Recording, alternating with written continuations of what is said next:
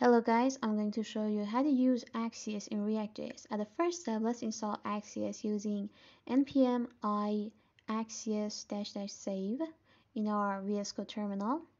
Hit enter until Axios is completely installed. Perfect. Let me close the terminal.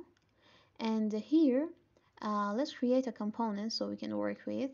Let's call it Axios app, for example, .js. It's going to be our component. And let's import React at first, and then export default. The name of the component is Axios app, and curly braces, and we need to return the template, the fragments, and wait, I forgot to add the function keyword. Okay. And this is going to be our component. Well, what Axios does is to help us fetch some data from an API URL actually. And if we import it inside any component, we can apply it to extract data. Let's create a const variable as API URL. You should paste your API URL here where the data exists. And all we need to do is to call Axios, which is imported here. And after Axios, we need to apply get method since we are going to extract data. And inside get, we need to pass the API URL.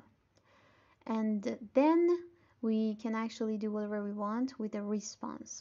Well, Axios has this ability to parse the data to JSON. So here we can do whatever we want. For example, let me console log data here.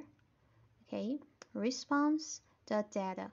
The response has a lot of fields, but data is the one that we need where the content exists. Okay. And okay, let's also catch the errors here.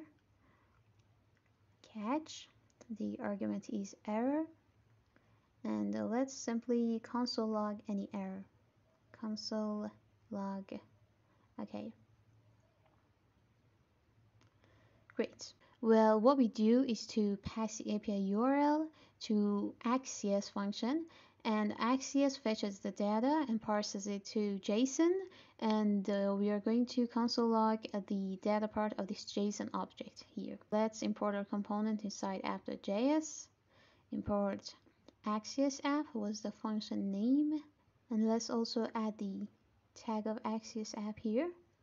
Save it, and let's take a look at the browser. Right click and go to inspect, go to console, and as you can see there's something called object here, which is the JSON object actually, the data part. As you can see, these are our code fields, the content, author, and so on. The API URL generates some codes. Okay. For example, I only want to access the content of the code, so I say .content here, and if I refresh the page, all I see is the code content. Yeah, as you can see. And anytime I refresh the page, I see another code. You can also access other data fields of the object. And yeah, that's all. Thanks for watching.